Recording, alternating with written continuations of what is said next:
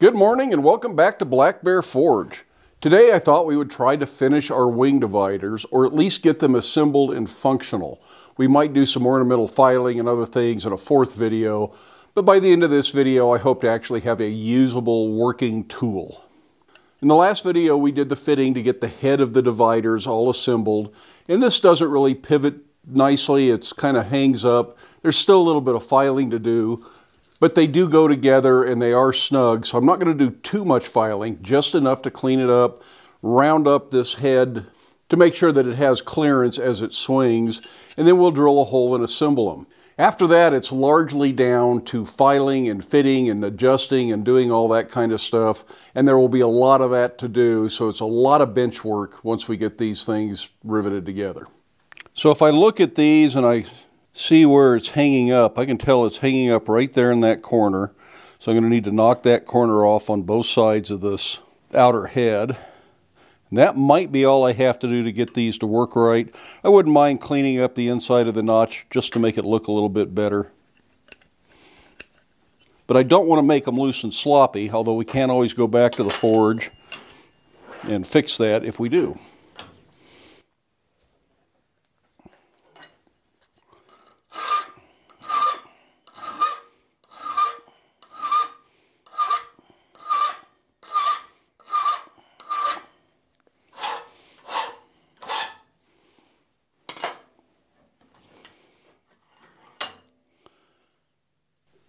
There's a good chance that did everything I needed it to do right there for now. I also notice there's some rag on the inside here from the bad split, so I'm going to try and file that out.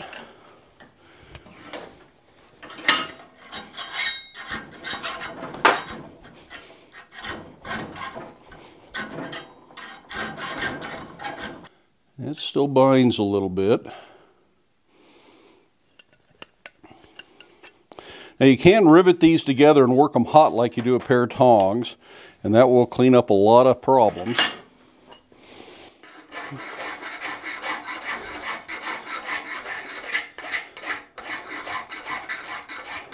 I've mentioned before that Peter Ross does a lot of things like this, both friction compasses and wing compasses. And he makes all this look easy.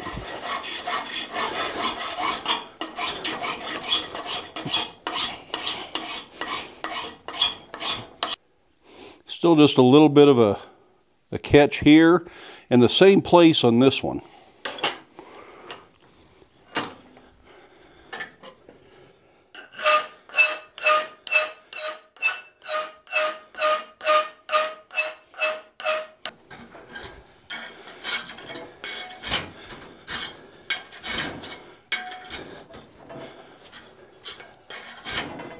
Fortunately, I don't have real good thin files that are very coarse, so it is hard to get down in here. The better a job you do forging, the less of this you'll have to do. So clearly this could have been a cleaner forging.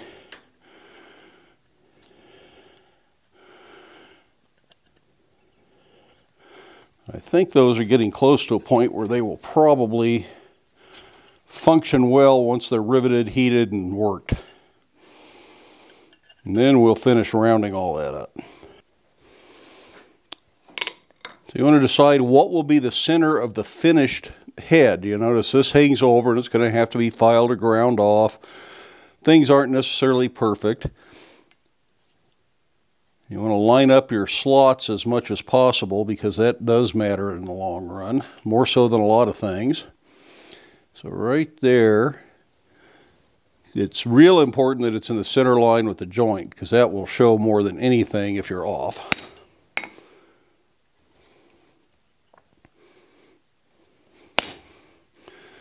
And then we're going to go to the drill press and we're going to drill that hole. We made our pin 1/4 inch, so we could drill a 1/4 inch hole.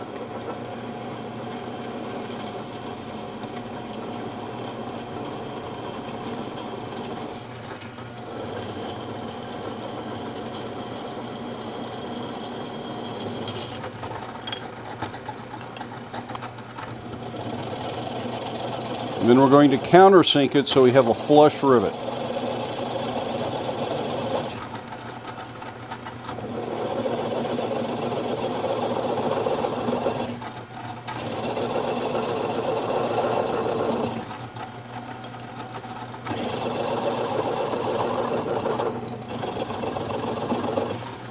So he was trying to buy a new countersink. That was pretty dull. So we have our dividers, we have our pin.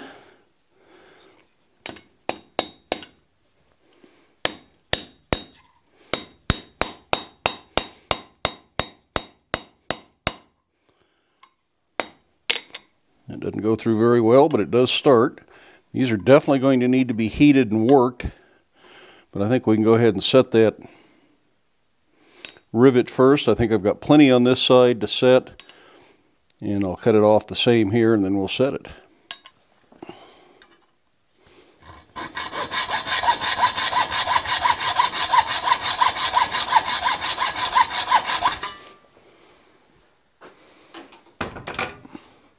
We could probably do this rivet cold, but my preference would be to go ahead and heat it with a torch and do it hot. I think this just makes for a cleaner job of it, more likely to get it just right. Of course, do both sides.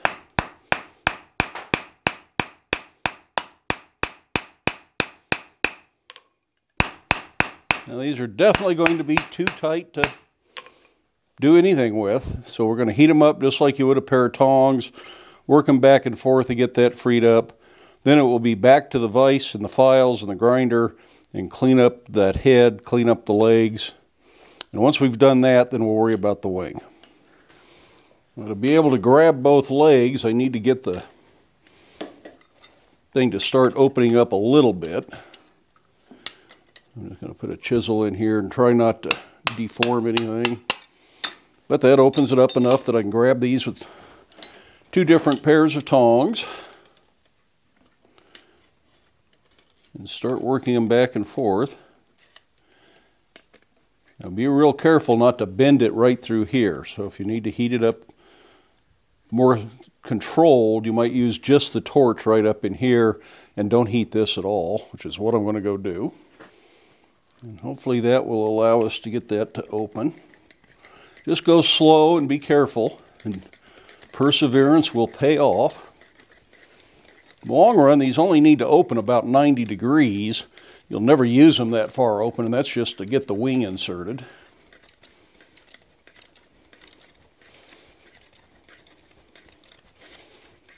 So that's plenty far open as far as I'm concerned.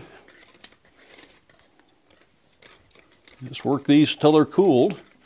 If you need to heat them again, heat them again. In the long run, we'll put a little oil in there. And then to fix any bending or bowing issues, I'm just going to go ahead and put it back in the vise to bring that together. Again, very gently. That's really all we need to do. Everything else to clean this up will be done mostly cold now.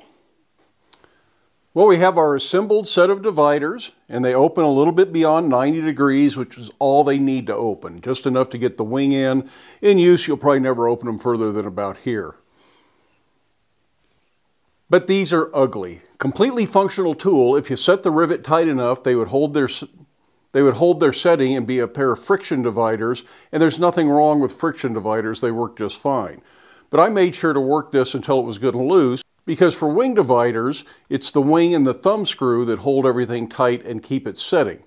But before we do the wing, and before we install the wing, I want to clean all this up. You can do all of this with a file. There's absolutely nothing wrong with this tool. It just takes a little longer.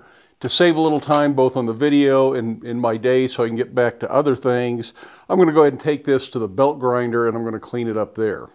Now I also think that while I'm doing that, I'm going to go ahead and put a big bevel on this and probably go to the triangular shape that so many of these others have. I opted not to do that in the bottom swedge because some of the ones I have that are old have a 60-degree angle and I don't have a 60-degree bottom swedge. After looking at some more of my old ones, and in fact the Peter Ross dividers, they actually have a 90-degree triangle on the outside. Therefore, I could have just used a 90-degree V-swedge or the step of the anvil, and that would have worked. But since I didn't do that, and I do like that detail, and because I have a grinder, and I don't have to do it all with a file, I'm going to go ahead and do that at the grinder and get these into a tool that I'm really proud of. So I know most of you don't have belt grinders. That's okay, you can do it with a file. You don't have to do any of this. I would at the very least clean up the head and make things smooth and straight and pleasant to work with, but they don't have to be shiny, they don't have to be bright and silver.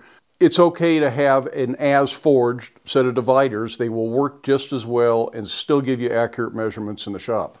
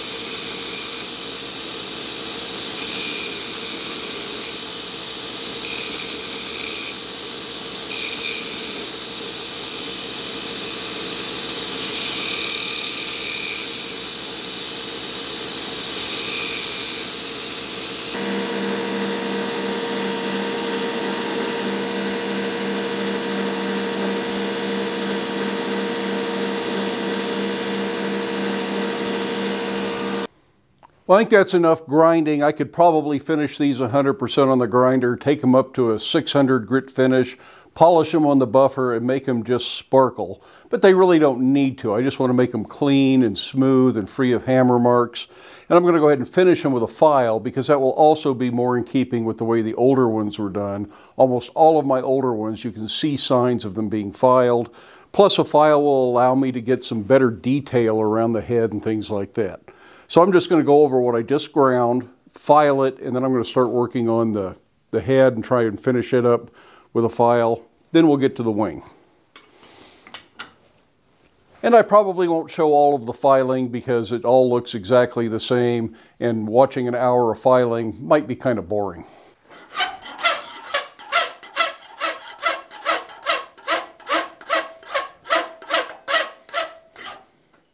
It's a little chilly in here to work without any heat, so I had to turn on the propane heater.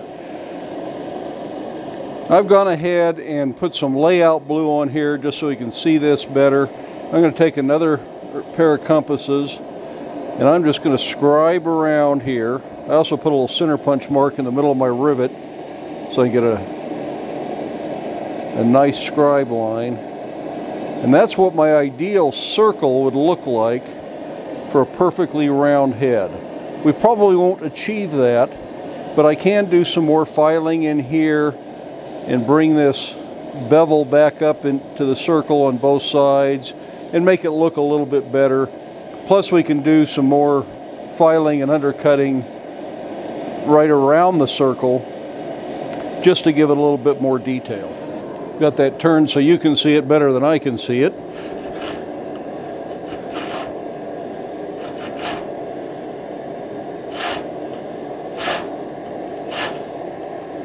By using the sharp edge of a half-round file, we can cut down into that.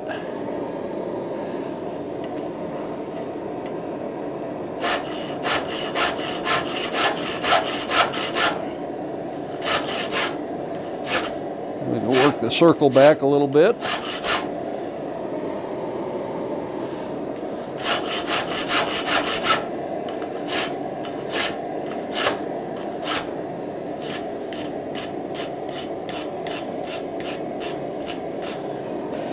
So that makes that circle start to look a lot more round, and I think it's going to look better in the long run. I'm going to go just a little bit further.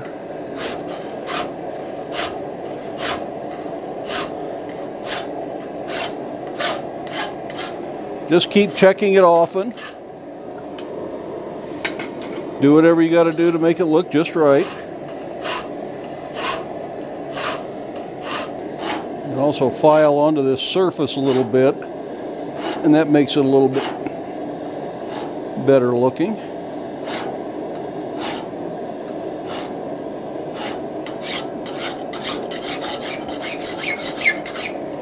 I don't know if you can see how this side then compares to this side, but this is looking much better now.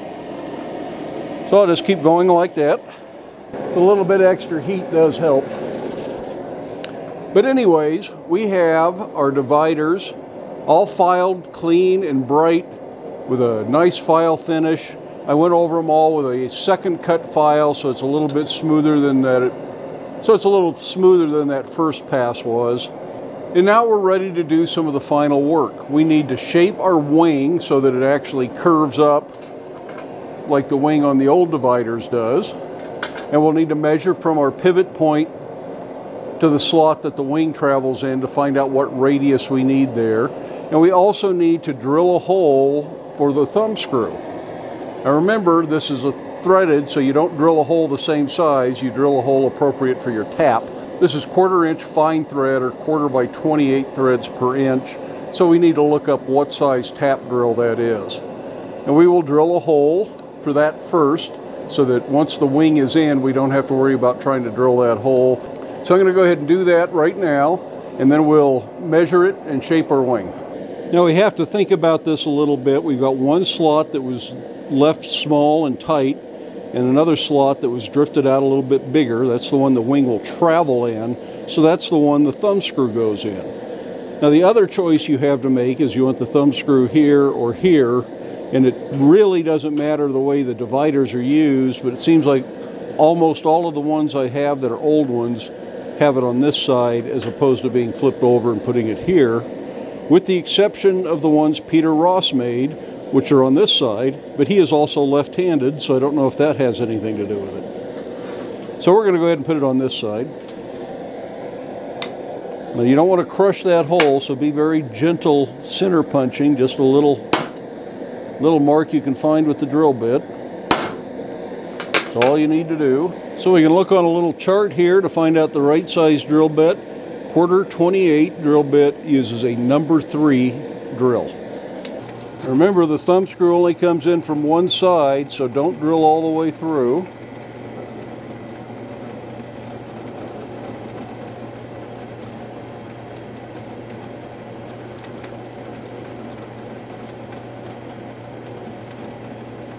I'll take a countersink and just knock the sharp edge off of that.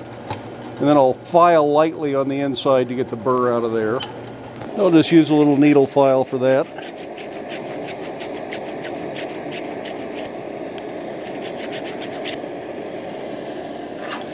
Then we need to tap that. Put a little bit of oil on your tap.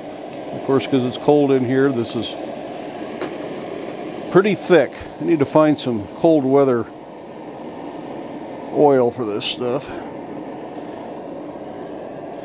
Again, remember, this tap is going to bottom out against the other side, so don't strip your threads out by trying to turn it all the way through the piece here.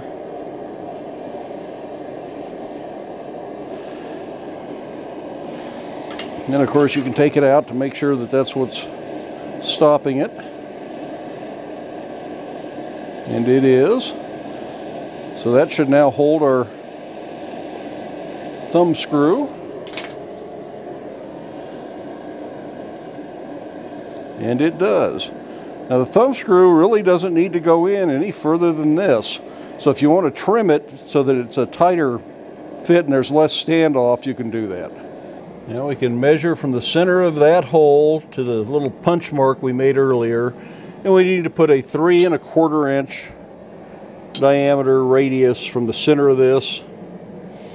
And we're going to go to the anvil and we're going to do that. And I can just hook this on this pin. That'll leave a little bit of a straight section at the end. That's actually what I want, because the part that goes into the leg of the divider needs to be straight. So this is thin and cools off quickly, so it'll take several heats. Stop everything! Boy, did I get that wrong. That's a 3 1/4 inch radius, not a 3 1/4 inch diameter, which is what the pipe will make. So we need to bend this over something twice as big. This needs to be bent over a 6-inch form, not a 3-inch form. Sorry for the confusion, but it became quite obvious partway through this bend that I was making it way too tight. Luckily, I also have a scrappy bit of pipe that's that size. It really pays to keep a whole bunch of little scrap sections of round and square tubing just for doing this kind of work. They come in really handy. This one doesn't have any kind of a mount for the anvil, so I can just put it in the vise. So we need to take some of the bend out of this because it's way too tight.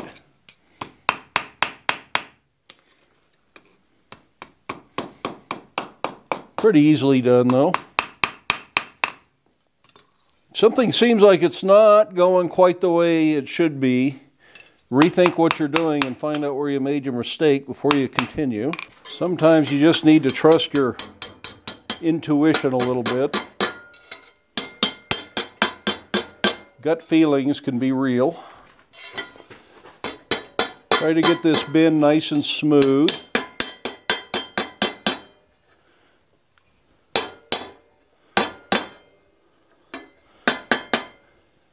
And also make sure it's flat here. It really wants to ripple and wave there. So a lot of back and forth between flattening and then bringing it back and checking the curve.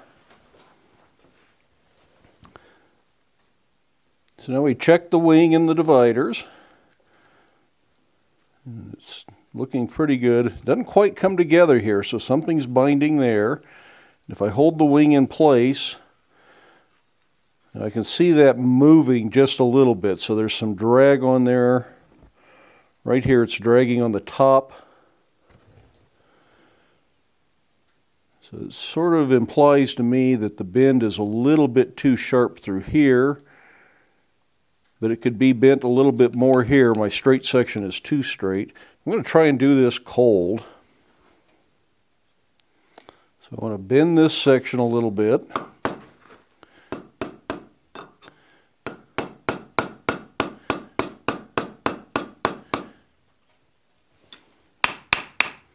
And I want to straighten this section out if I can find a good place to do that. You can do a little bit of filing on the wing if you need to. And if you've got a little tiny file, you can get in this slot, and you might need to file the top edge on the outside, maybe the bottom edge on the inside. Just a little fiddling and fussing. And I'm leaving this a little bit proud on the outside here, because I'm going to want to put a head on this when we get it all assembled.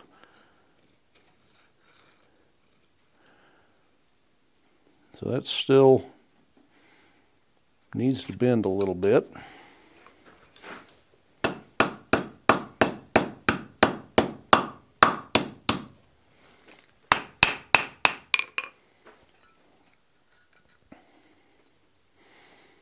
So we may end up going to the files to make this just a little bit smoother.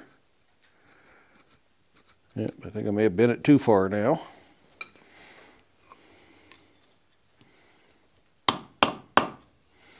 The other thing we can do is go to the cone mandrel that has a bigger diameter on it, and that may help.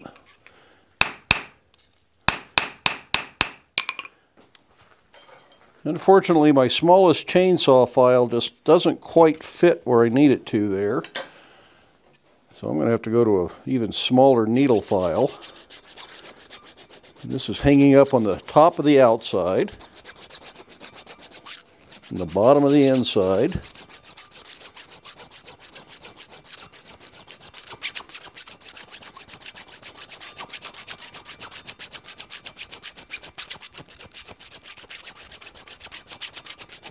If I file the sidewalls a little bit, I might be able to get that chainsaw file in.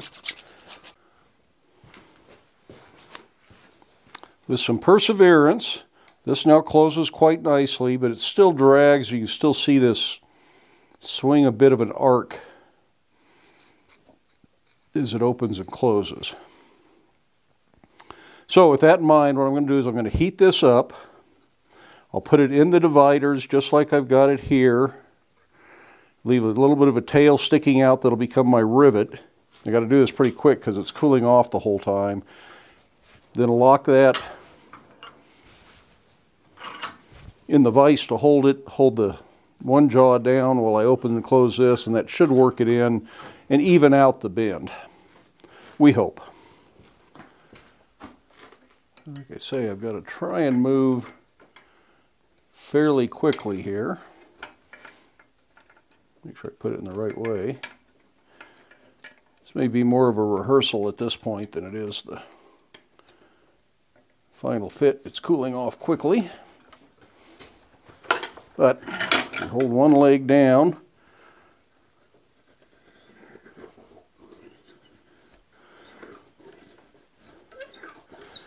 It is already moving a little bit easier. Now let's get it hot one more time. So having done this once, it should be a little bit easier the second time. I apologize if my hand is in your way.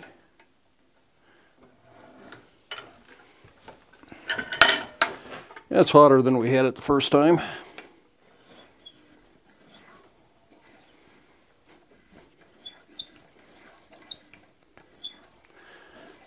I think that's going to do it.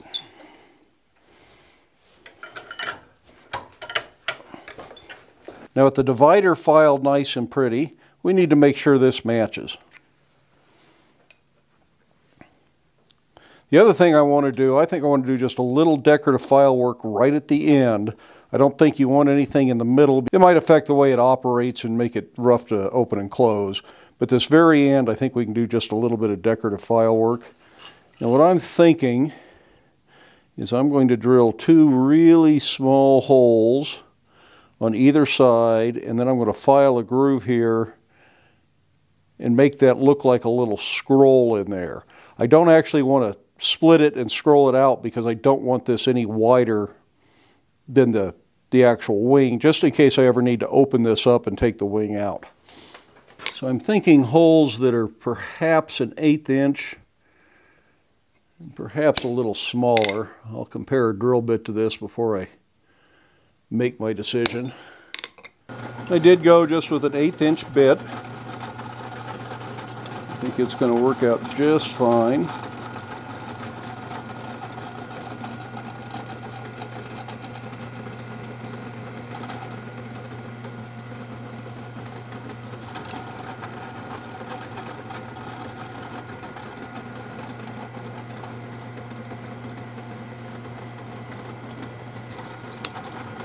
So I end up with 2 holes almost touching there. I just want to take the file and create a groove that goes not all the way down. I don't want to cut these in half and connect that. What I want to do is give the impression that I've got 2 little scrolls there.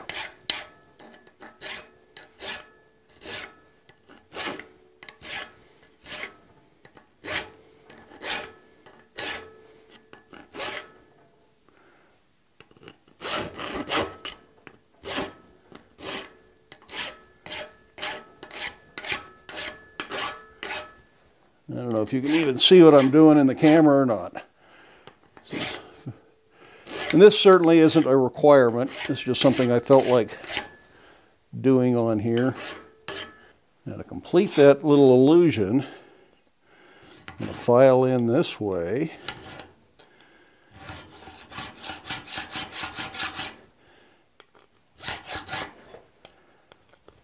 And actually, I see another form happening here that I kind of like. Just cutting that in without connecting. I was actually going to connect to the hole there, but I kind of like it not connected.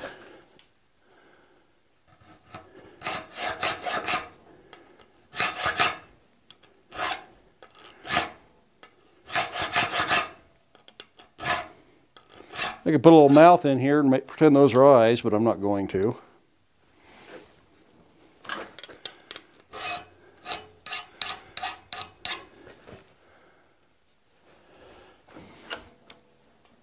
I kind of like that little detail just the way it is.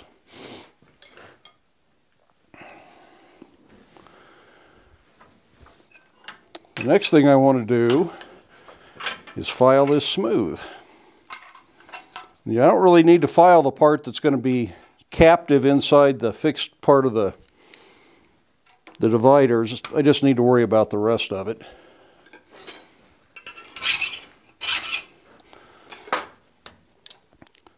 Sometimes the hardest part of any of this stuff is just holding it.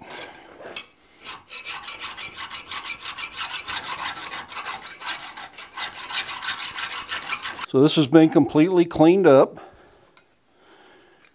and it is ready now to go into the pair of dividers. Works much smoothly than it has previously. So we need to do a couple of things to attach this. One, it's going to get a little pinhole, and our pin that we made the first day we started will go in that hole and hold this so it can't move. But I also want to put a little head on it to cover up any of the ugliness of this slot here. So the first thing we want to do, I think we're going to do that with a torch. And I'm going to put this in the vise and hold it. This is one place where it's nice that this comes all the way off because I can open these way up. And I can work on that head, and I'll use this as my heading tool and try real hard not to muck up all my nice clean file work. But if I have to, I can go back and fix that. Now because this is so thin, it's going to be real easy to mushroom over, wrinkle up, and just make a mess out of. So I want to go real slow and not get too much of it hot as I upset it.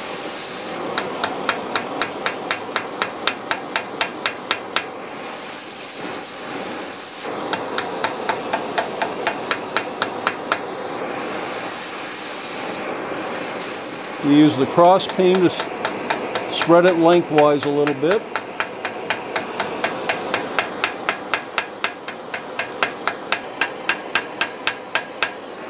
So this is starting to bend over now. Like I say, this is really kind of fiddly and fussy. I'm going to take a butcher just because it'll fit right up under there. I'm going to heat it up and I'm going to push that back straight.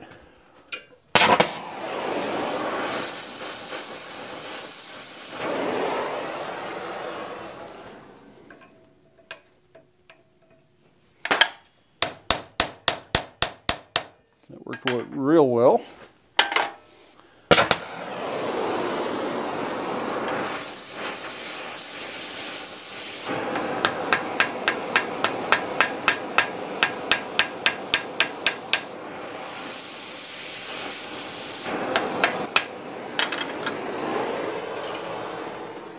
The pin is what will actually hold it in place, and that's going to need a little bit of filing and cleaning up itself. But that does tighten that in the hole. And it might stay, but it might not. Of course, I can see where the vise jaws left some prints that I'm going to have to file out. So I want to drill this for my little pin. Make sure it's centered. You don't want to accidentally drill through the side. That's better. Since it's a hand-forged pin, make sure we know exactly what size drill bit we need for this. Looks like 5/32.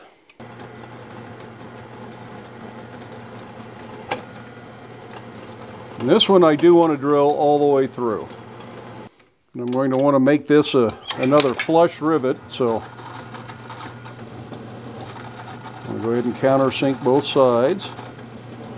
So we'll put our pin in, and then we'll trim it off to make sure that it's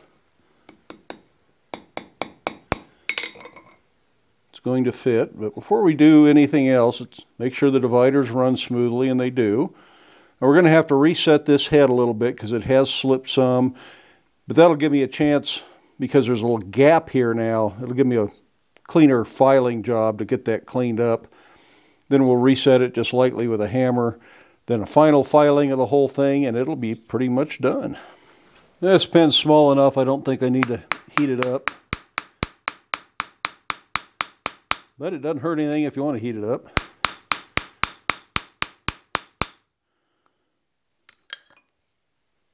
Everything still works smoothly.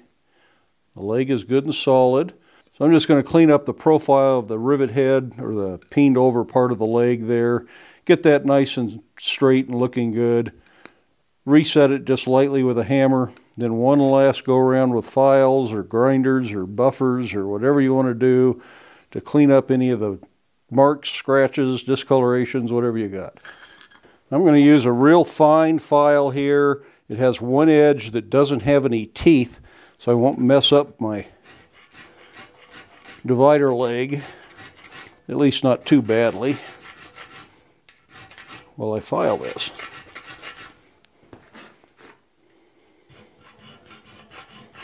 And just clean this up till it's as neat and uniform as you want it. You don't have to do any of this file stuff if you don't want to.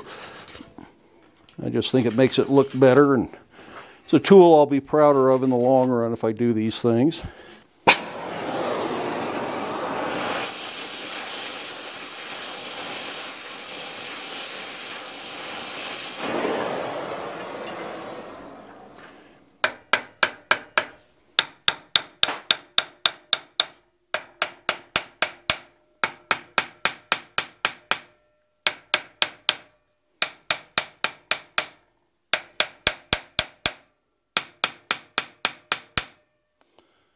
Okay,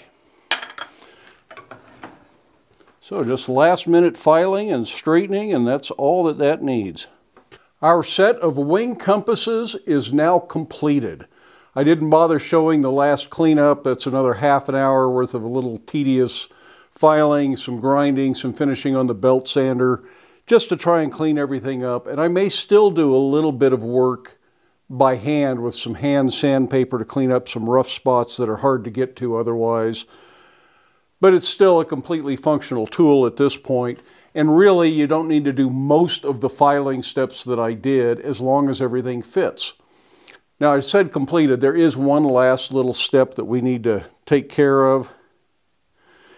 And that is the tips don't quite come together when it's closed. And they should come together when it's closed. And I can look down this and I see one of them bows in ever so slightly. The other one bows out a little bit. So if I bow that one in, which is the moving leg, these should fit just fine. And to do that, I'm going to use a leather pad underneath the leg and a rawhide mallet so I don't mess anything up. And just very gently, so I went too far there.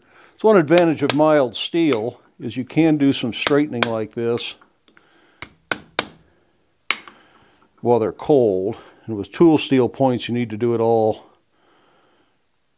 a little bit sooner. You don't want to get too carried away though. You don't want little kinks and bumps and things like that. But I think that's pretty good. It is good if they come together right at the very tip like that. And they should be fairly sharp. Even though these aren't for scribing metal, they will scratch a line in wood or on leather. So if you were trying to mark leather, you could certainly use that to mark a little line. It probably doesn't show on the camera, but it's very visible in person. But in any case, with the possible exception of some fine hand sanding and light finish work, and then maybe a few drops of oil in the joint and on the screw here, these are done. I don't typically put a finish on something like this. These will tarnish and patina over time. And if they're in a wood shop or someplace like that, people frequently lightly oil their tools, and that's all it really needs. If they're going to be in the blacksmith shop, you might want to put a little bit of light wax or something. But I do like to leave them shiny like this just because it looks like a more refined tool. Again, you don't really have to do that. Now, what did we end up with? We know we started with only 6 inches of bar, or 150 millimeters. Remember, this is part of the 150 millimeter challenge from Hereford College.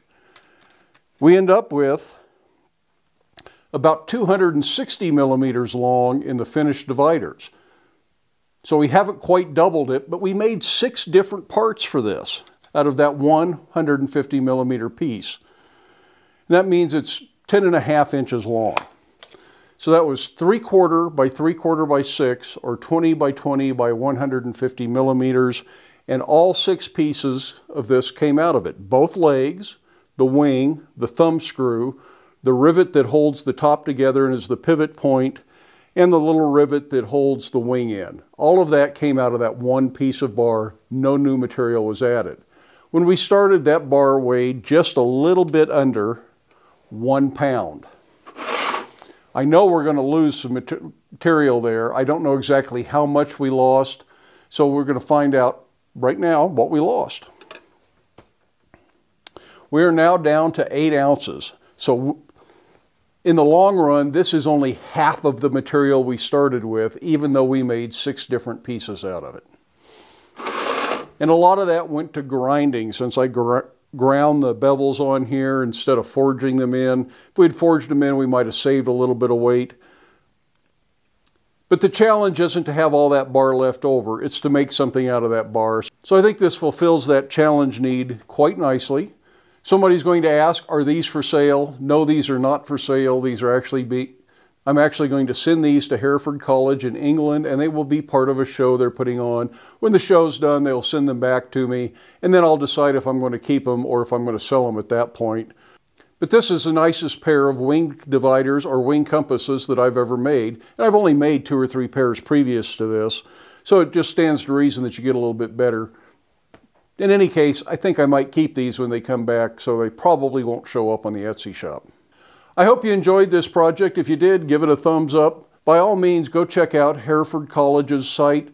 Check out Hereford Anvils on Instagram. They have a lot of this on there. And check out the 150mm challenge on Instagram. That's hashtag 150mm challenge. I'll put a link down in the description so you can find that.